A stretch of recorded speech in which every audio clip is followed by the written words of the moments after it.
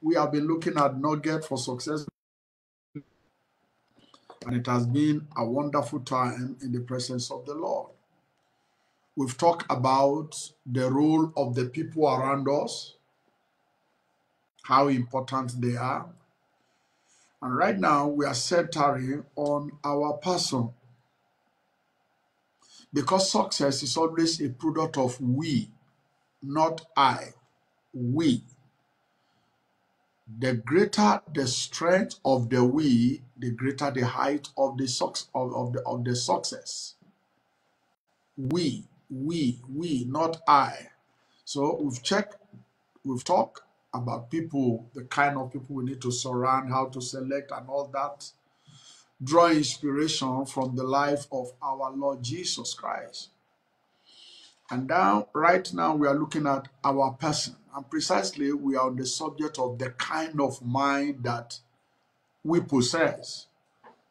Because when we look at Proverbs chapter 4 and verse 20, Proverbs chapter 4, verse 20,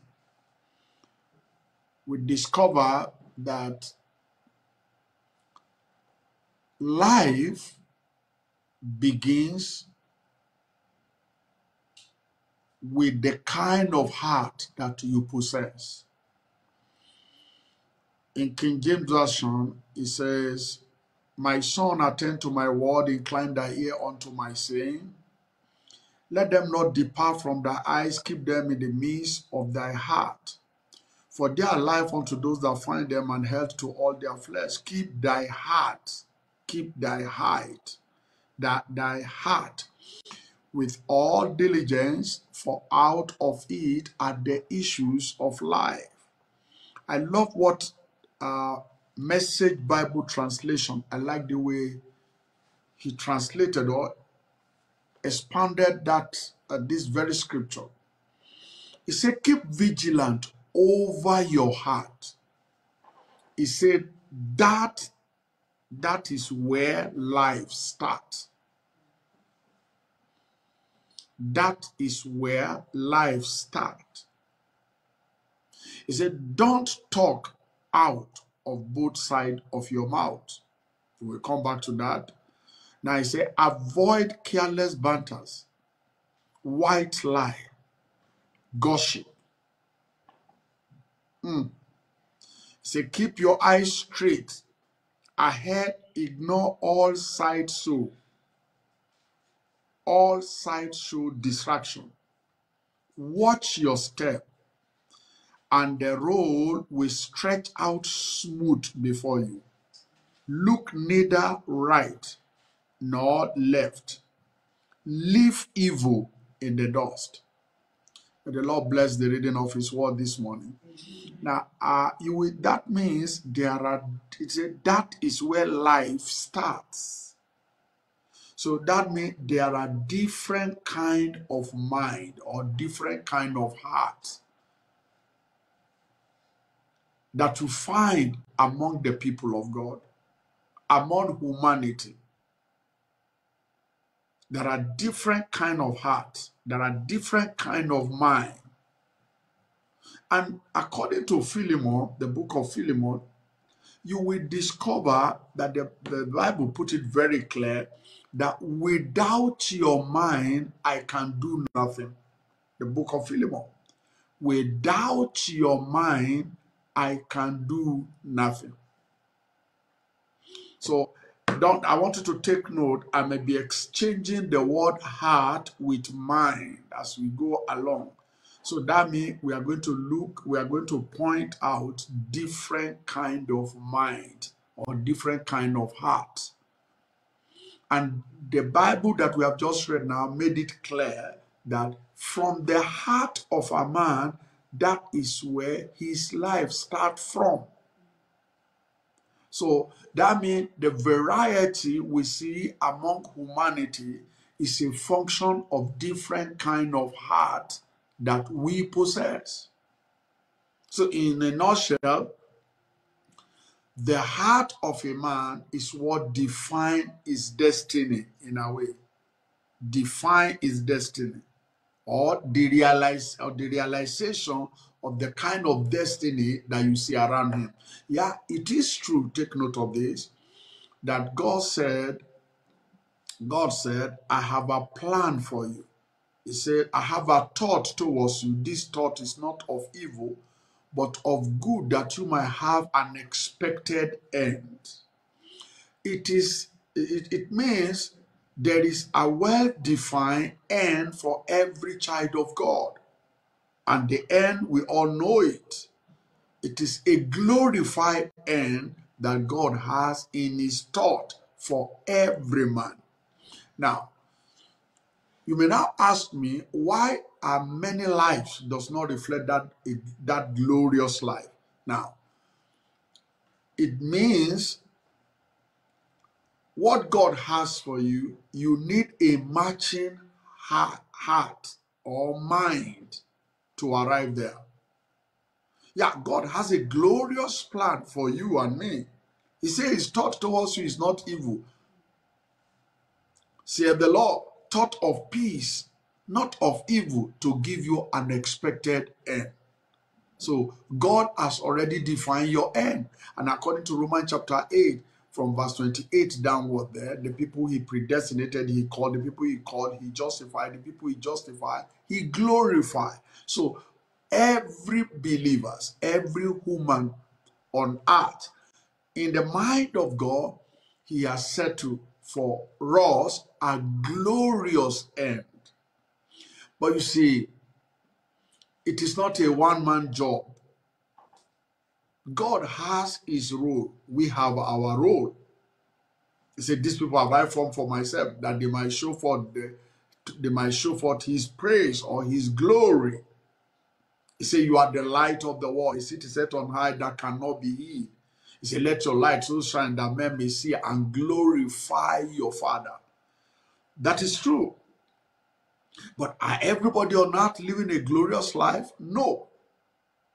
What happened to the thought of God that is not automatically reflective in the life of a man? This is the bridge, or this is the connecting rod of God's thought with our life, God's thought and our destiny. Now, this is the factor that make a difference. This is God's thought. This is God's mind. But what kind of mind do you possess?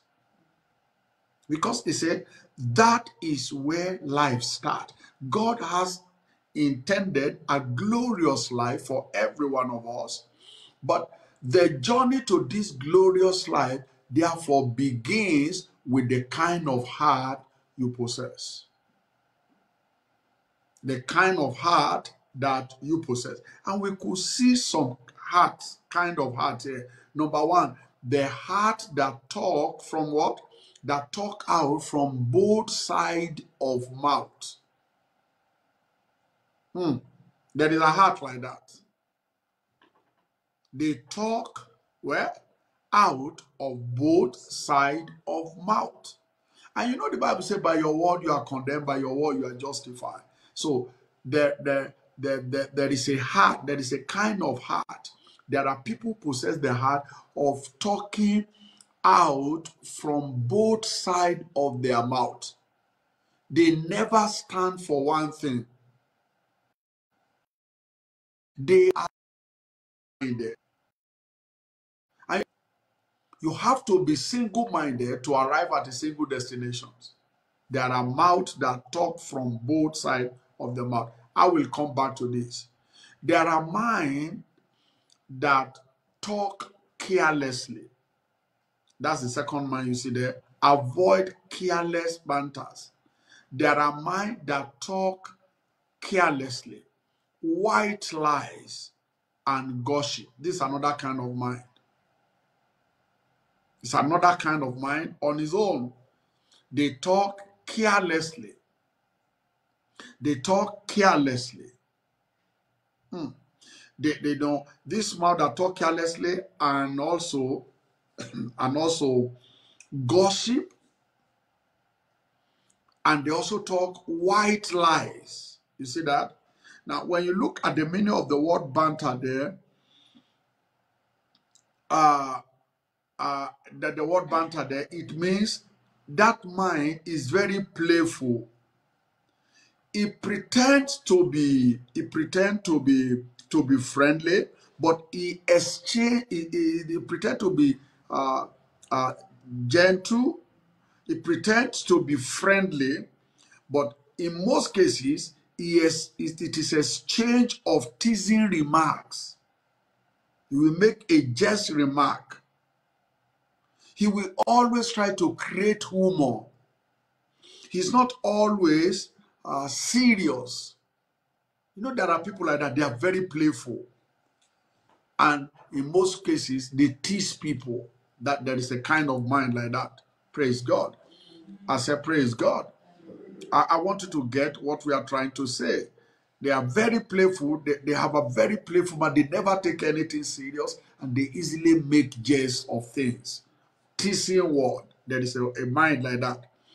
Now, there is also a mind that never keep his eyes straight on their goals. He said, keep your eyes straight ahead. This is another kind of mind or heart that people possess. They are never is warning us to keep. He said, keep your eyes straight ahead. There are minds that are focused and they ignore sideshow and distractions. You see that? Keep your eyes straight ahead of you. Focus. Ignore all sideshow. Ignore all sideshow.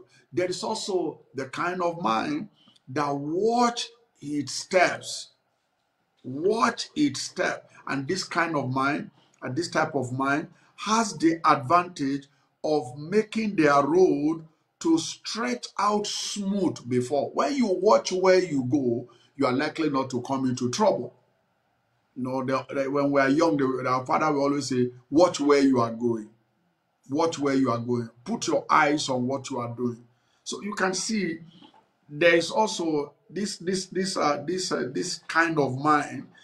He watch his steps. He examine where he's going.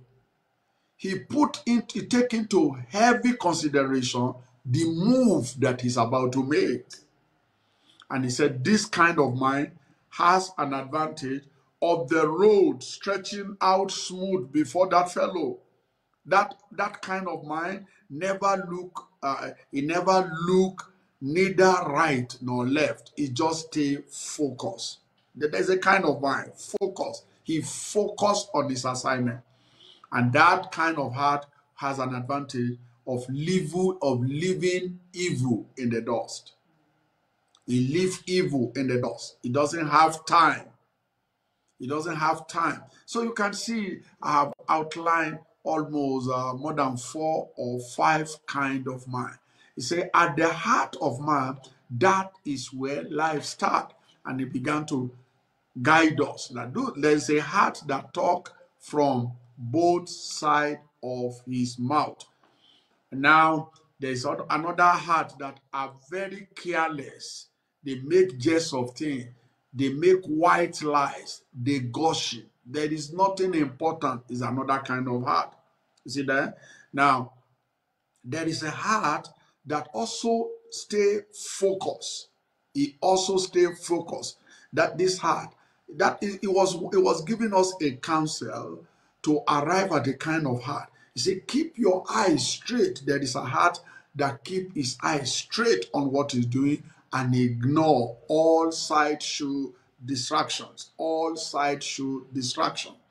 And then there is a heart also that watch the steps. He watch the step, he watch the move he will take. He said this kind of heart has an advantage of the road stretching out smooth before you. He thinks before he takes action. This is a kind. So you can see there are different kind of heart or there are different kind of mind. And because there are different kind of heart and different kind of mind, that is why we have different kind of life.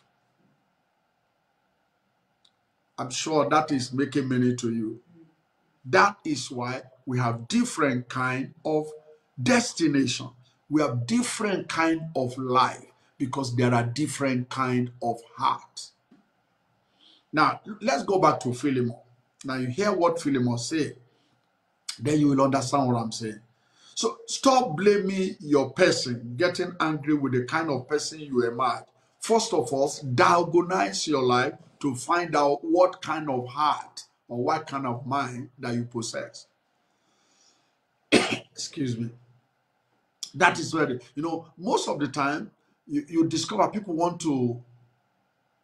hate who they have become, and they blame everything about their person. But your person was not an emergency. Your person was built by the kind of mind that you possess.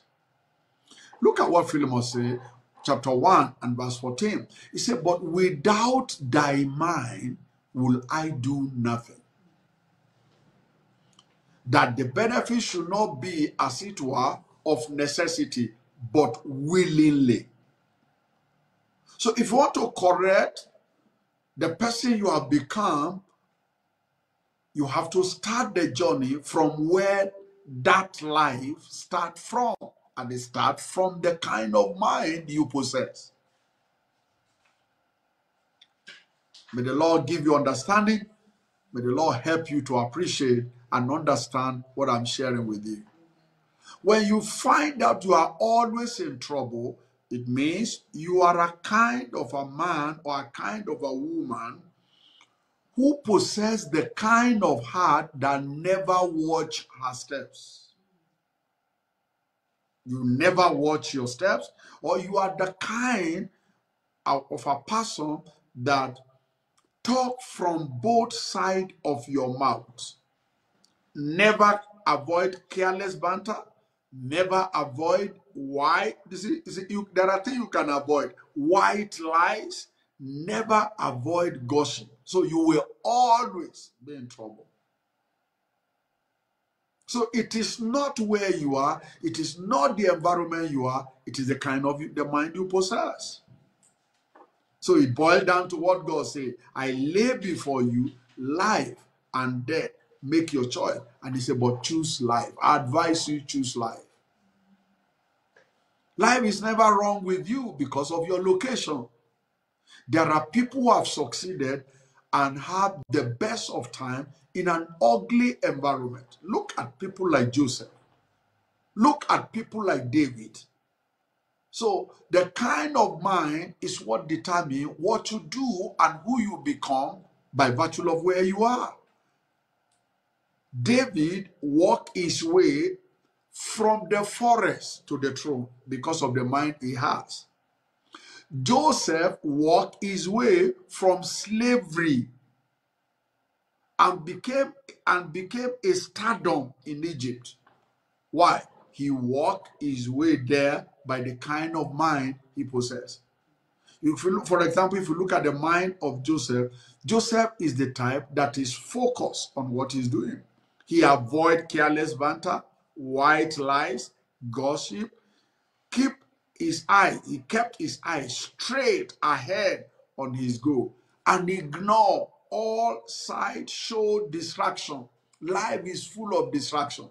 And what some years back God told me, a man that is distracted is the same as a man that never starts. They will have the same results. So you find out many people have activity, but their activity does not justify productivity in their lives. They are moving, but you see, they are available for all sideshow distractions. You saw the woman came into the life of Joseph. That was a sideshow. That was not part of the dream. And Joseph never yielded. He kept his eyes straight and go. Like Paul said, one thing I do, I forget the past. I press towards the mark. I want you to ask yourself this morning, what kind of heart do I possess? It is your heart that starts up your life.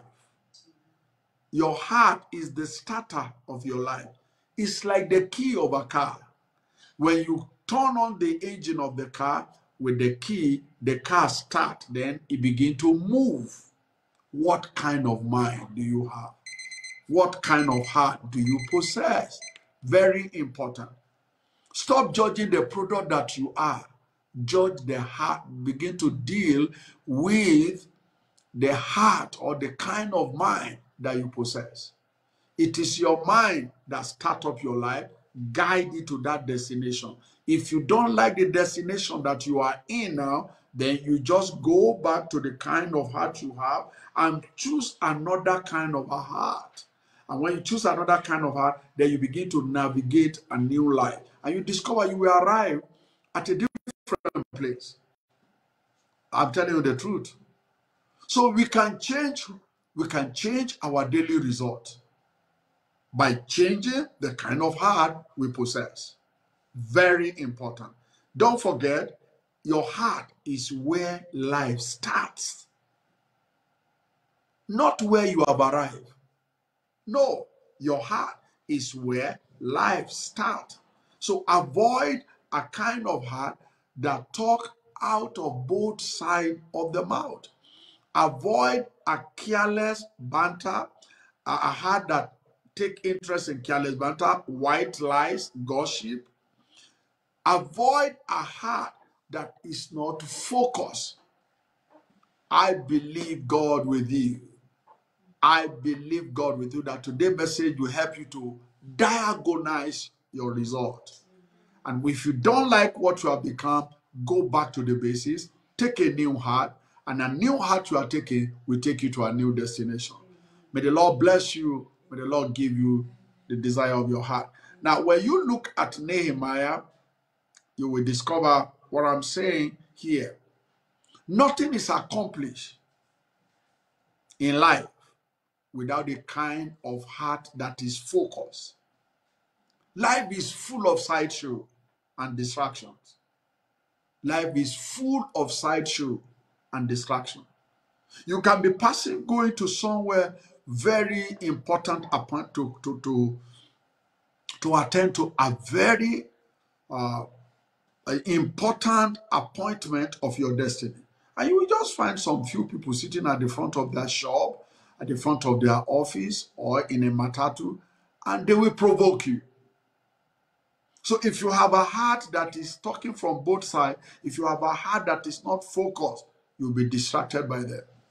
I remember some years back, and when we talk about distraction, they also present themselves to be important and be urgent. I remember some years back, we were believing God we were believing God to hire a hall, and we trust God heavily to get the money. And the money came in a miraculous way. And I put this money in the car, driving to where I'm to sign the lease. And then as we were moving, just on a slow traffic, we were moving. I mean, the traffic was there and we were moving. And then somebody hit my car at the back. Just a slight scratch. Not really a scratch, but there was impact. But the impact was not much. You cannot even notice it as such.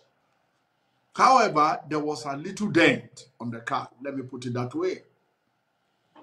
And the man at the back jumped out immediately and started asking me to calm down. He said, please calm down. In other words, I'm wrong and I need to, you need to come down from the car. That was a sideshow. The money with me is so much that no matter the damage in my mind, I can fix this car. But if I get down the car to look at the small damage, and then maybe it was even a setup, I don't know. You need to think fast. You need to think and watch your step before you act. So I just said to myself, even if there is a big dent, I can fix this car later. But if I come down now, what if somebody come and pick this money? Within 2-3 seconds, so I shook my head, signify that I'm not going to come down. He said, no, please come down, I've hit you. I said, that's okay. As soon as the traffic moved, I moved. I didn't come down. I moved and I escaped that sideshow. Somebody look at you and say you are stupid. You can't be stupid. You can't be a stupid person at that moment. Ignore it. It's trying to create a side distraction for you so that your distraction, your distinction will not be a reality. I walk away. Do you know what happened? That car was fixed later with just, I think that in those days, with 2,000 or 3,000. Now, I would have lost hundreds of thousands that is in the car. So you need to believe God for quick reflex, quick one to make decision, to watch your step, watch your move. The move you don't watch is the move you will regret later. I prayed from today, you will not regret. Somebody just insult you. You are very stupid. If you are not truly stupid, that does not require an answer because that is just his opinion. And everybody has opinion, including a madman on the street. That doesn't mean you are stupid. So we need the right heart. Now, if you look at Nehemiah chapter 4 and verse 6, it says something. It says, so build we the wall, and all the wall were joined together unto half thereof, for the people had a mind to walk. For the people have the mind to walk. Now, if you look at the same scripture in Nehemiah in Message Bible, he said, we kept at it. If you are going to succeed, success does not come overnight. Not even stealing, that the success of stealing, if there is anything like that, that come and overnight. They will first of all go and do surveillance of where they are going. So don't stop having the mind that you are going to pick success overnight. No. A durable success requires time. And for you to succeed on anything that requires time, then you have to keep at it. It's not hit and run. You have to keep at it. You have to keep at it. You see, we keep at it. Look at that word, focus. We keep at it. It may not be palatable. It may not be desirable. It may not be easy, but our action, we focus it at succeeding. We keep at it. What did they keep at doing? Repairing, rebuilding the wall. Repairing and rebuilding the wall. Repairing and rebuilding the wall. He said the whole wall was joined together and halfway to its intended height because the people had a heart for the work. People want success, but they don't have the kind of heart that success requires. For the people had a heart for the work. A heart for the work. They have a heart for the work. You want to be a high earning person, you must have a heart that desire to learn something, to keep at doing something for a long time. For a long time. It is preparation that determines manifestation. Many people don't have heart to prepare for things, yet they want manifestation. It doesn't work that way. He said, prepare thy feet without, make it fit for thyself, and afterward, build your house, build your life. So I want to believe God this morning that anxiety is gone. Mystery has been demystified this morning. Never you bother yourself so much about the headache of where you are in life. If you don't like where you are, go back and pick the right heart because that is where life starts from. My father is a man who lived for long, and therefore you can be sure I was blessed of God to have him around me or to be privileged to be around him. I had a lot of African proverb from him. And they walk like fire because they always point to the future. And one of the things he kept on saying, he said, the dance that you miss by your feet, your ways cannot correct it. Because your ways rely on the strength of your feet. So if you miss a dance with your feet, you cannot correct it with your ways because your ways is relying on your feet. And that is how it is in life. Many people wonder whom they have become. Many people are so jealous about other people's result, but they don't know that result is also available if they can go back and change the kind of heart that they possess. How I wish Cain never killed Abel, because it was not Abel's action that made it was not Abel that made God, and Abel action that made God not to have respect for his offering. It was the kind of heart that Cain had that brought the trouble between him and God. They were both prosperous, but he has a heart that is so mean. He has a heart of self. He had a heart that is not appreciative and ingrate. And you know, even Timothy told us, he said, in the last day, perilous time will come. And one of the spirit that will power perilous time, he said, it's not a move. It's a function of the kind of heart everybody possesses, because you discover I began to mention different kind of behavior. And you know, behavior emanates from heart, the kind of heart you have. He said, many will be unthankful. So Cain had a heart that is not thankful, and that heart start a life of giving God what is lesser than God. You can't force what to give on me. If it's not my size, I'm not going to have respect for it. I wish you just say, oh, this is the part. Oh, Abel, what happened? God didn't have respect for my offering. He had respect for yours. And Abel will have been able to share with him, you know, I gave him the best because I have a good heart towards God. And that the next time, Cain will have corrected his error. But he has a heart of jealousy. He has a heart of bitterness. He has a vengeful heart. He has a heart that cannot accommodate other people's success. Even in life, you have seen many people who try to want to succeed. They can't stand other people's success. They must run people down. They must gossip them, watch them. They never succeed in life. May the Lord be with you. May the Lord give you a right heart for your right desire.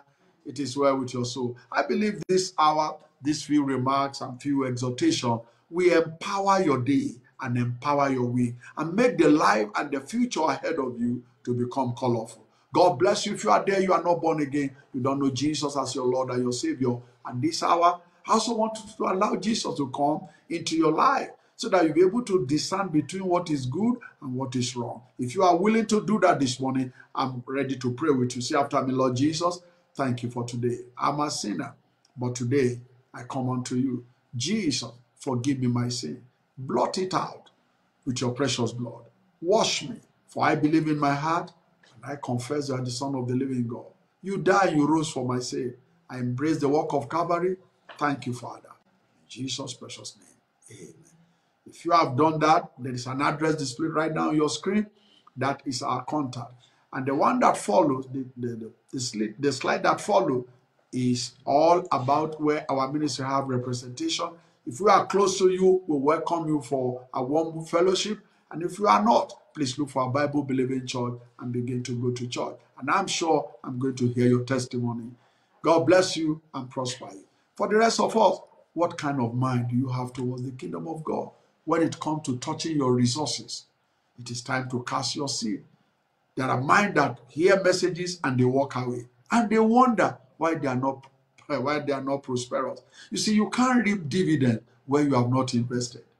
Invest in the kingdom of God, and as that kingdom enlarge, you have your dividend. God bless you and prosper you as you cast your offering. The account is displayed right now on your screen. As I pray over your offering, Heavenly Father, thank you for this rightful mind that desire prosperity, and they are sowing the seed. The Bible says, as long as the earth remaineth, seed time and harvest time shall not cease. Lord, let nothing fail in their life. Those who are transferring through bank account, I ask you, Lord, bless them. Those who are giving through whatever means, Father, reach out unto them. Multiply that seed so and give them a life full of abundance in this life and life to come. Thank you, faithful Father. In Jesus' precious name. Amen. Be blessed of God. See you in the course of the week. Don't forget to join us in our prophetic fast of the 7th month. It's of the 4th month. Sorry, I'm ahead of the year. of the 4th month of the month of April. It's a 7-day prayer day and fasting. Join us. Join us from Wednesday in intercession. And on Sunday will be the climax. God bless you and prosper you. See you on Wednesday. Be blessed.